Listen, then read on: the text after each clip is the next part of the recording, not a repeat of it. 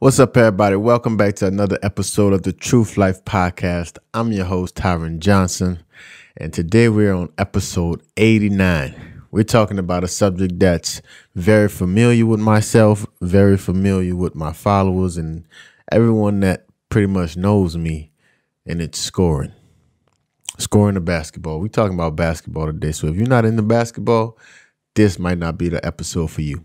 But if you're a basketball head, you want to learn, if you want to teach something to your kid, then this is the episode for you. All right, we're talking about how to average 20 points per game and 8 rebounds.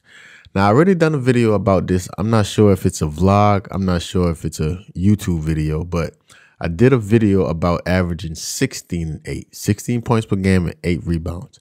Anyone that's averaging about 16 points and 8 rebounds per game, you're going to get a good job. You're going to get opportunities as a basketball player because those numbers mean that you're very effective on the court.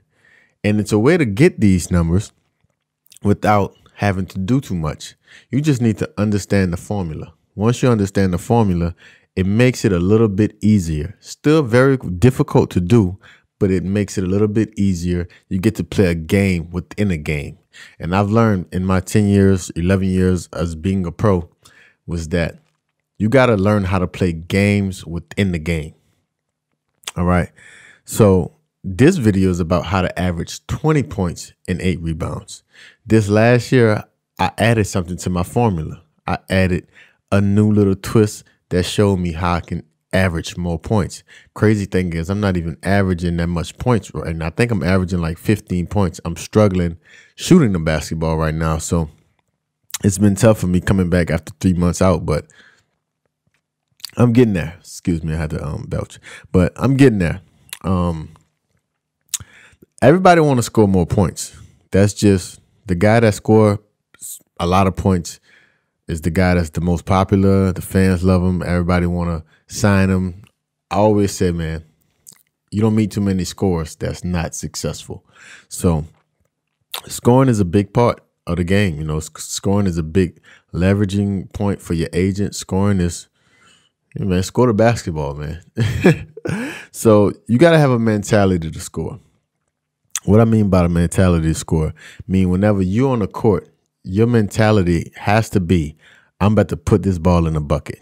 If your mentality is you're about to be passive and you're about to wait for the coach to do it for you or a teammate to set you up or the right moment, or you're going to play hard the first half and not so hard the second half, or you're going to take quarters off, it's not going to work, bro. When you're on the court and you want to be a lethal scorer, you have to be aggressive at all times on the court. Because you don't know how that game is going to go. You don't know if the other team is going to start implementing the scouting report and start doubling you, denying you the ball, start guarding you from the other side of the court. It can get tough because ain't no team just going to let you come in and start averaging 20 points a game. When you average 20 points per game, you're going to be highlighted. If you look at my film and you see when I step on the court, there's someone on me and there's someone behind the person that's on me at all times. If I get the ball in the post, I'm normally attracting 2 to 3 defenders. That's because on the scouting report, they're saying, this guy's lethal. Let's make sure we stop him and get somebody else to beat us. So you got to have the mentality of scoring. You got to move off the ball. You got to run the floor, and you got to demand the ball. You know, a lot of people think that scoring is just isolated, nice, fancy moves and everything else. Nah, you got to look at how the best scorers move without the ball. You got to look at how these guys get easy points in transitions. You got to look at how these guys get to the free throw line. You got to look at how these guys are demanding the basketball. They're posting up hard with high hands. They're always chasing the ball. They're moving with the ball. They're following the play. They're trying to find little gaps in the defense to get an easy score. And then whenever the game gets to flowing, it's the end of the game. Teams normally go to their go-to guy. And that's when you get to show off your individual talent. That's all point maximizers, right? So how can we make this task easier of averaging 20 points per game without having to be selfish, without having to be a loose cannon, without having to mess up the flow of the offense? It's easy. You break it down by quarters.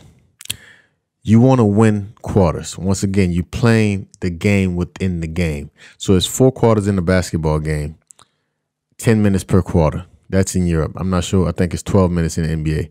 But let's just use Europe because Europe in college is kind of the same. College is 20-minute halves. Europe is 2 10-minute quarters, which equals a 20-minute half. So let's break it down by quarters.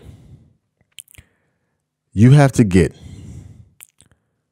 4 points per quarter and 2 rebounds per quarter. If you're working hard, if you're really in the gym weekly, if your daily habits, you're in the gym putting in work, you should be able to get 4 points and 2 rebounds. Now, here's the thing about this. It's not just about scoring. You also get to see how hard you're playing. If you're playing hard or if you're not playing hard by winning the quarters. If you can't get 4 points and 2 rebounds, that means you're probably not playing hard enough. That means you're not living to your ability. That means you're letting yourself down. If you get 4 points and 2 rebounds per quarter, by the end of the game, you'll have 16 points and 8 rebounds. So already we're at 16 and 8. Already we're at 16 and 8. But here's the kicker. You can take that 16 and take it to 20 by adding 2 free throws a half. So all you got to do is get to the free throw line one time, knock down 2 free throws.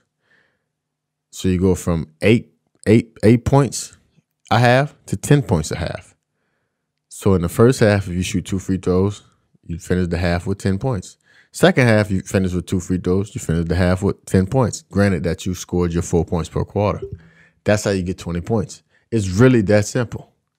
You get in the game, you score 4 points a quarter. That could be a fast break layup. That can be a jump shot. That could be a wide open shot. That can be free throws. And what happens is you get hot, your team seeing that you put the ball in the hole, and next thing you know, you just maximizing. And this is how you get to 30, 40 points by you maximizing each quarter. You don't just stop when you get to 4 points. You try to get 6, 8, 10 because you want to give yourself some leeway because you might have a great first quarter, but you might not have a great second quarter. So if you got 10 points in the first quarter, that second quarter, you might have 2 points.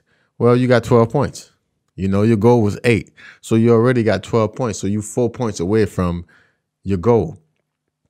I'm sorry, we're averaging 20 in this podcast. So you're 8 points away from your goal if you already got 12 points. So all you got to do is score 2 more buckets in each quarter and don't even worry about the free throw. But imagine if you score 2 more buckets in each quarter and you still get the 2 free throws. Well, now you got 22 points. Imagine you get hot, hit a 3, 25 points. It keeps on going, man. It keeps on going to get very interesting and very, very thoughtful whenever you're playing a game like this because what happens is it makes you unselfish. It makes you not worry about your numbers because you know that, okay, I can settle for 20 and 8. You know, if you don't get 28, you probably get 18, 17 points. That's still not a bad game. So it makes you play the game within the game and it makes you play within a team. Whenever you're out here just hunting points, whenever you're out here just doing your own thing, you can get selfish. You can start taking things personal. You can start having an agenda. And once you have an agenda in the game of basketball, it may work, but it doesn't work for the team in the long term. Right? So it's really that simple. Whenever I tell you that you can average 20 and 10, it's no secret that I'm giving you. It's nothing. It's not rocket science. It's just breaking down simple math, playing hard, playing aggressive, and being demanding on the court. So putting up these type of stats, that's going to get you paid. That's one thing for sure. If you averaging 20 and 8, man, putting up these type of stats, that's going to get you paid. Everyone loves good numbers. It gives your agent leverage for negotiations. You know, it's going to be many teams trying to tell you that it ain't about the contract, it ain't about the stats and all of that. That sounds good, bro. But whenever that contract, it's time to re-sign that contract and they lowballing you or they're not offering you a contract, they're going to bring up your stats. So if you can win and put up these type of stats, that's how you get on the big stage, bro. You get on the big stage, bro. You got to maximize every quarter. And by maximizing every quarter, you're sure to leave with at least 17 to 18 points, 16 to 20 points. If you hit your marks, you're going to average 20 points. Anybody averaging 20 points is going to be solid. You're going to have a solid career, and it doesn't take much to do. You can go to your go-to move 2 times a game. You can get 2 fast breaks. That's 8 points. You can get 4 free throws. That's 12 points. You can get 2 buckets within the offense. That's 14, 16 points. And then you got an ISO move or 2. That's 18, 20 points. Just that simple, man. Short, simple, quick, sweet podcast. This week, I want to really give you guys some game. This is something that I give to my guys on my coaching calls when I mentor players. They hit me up, go on my website. You can get this hour coaching call where you just hit me up. We talk on the phone for an hour and try to fix whatever you're trying to fix, not just basketball, but whatever in life. So, yeah, man, go to TyrenJohnson.com. Check out everything on the site whenever you have time. On that site, they got online training. They have, like I said, you can get mentored by me. You can buy some merch. It's everything on the site. Buy the ebook.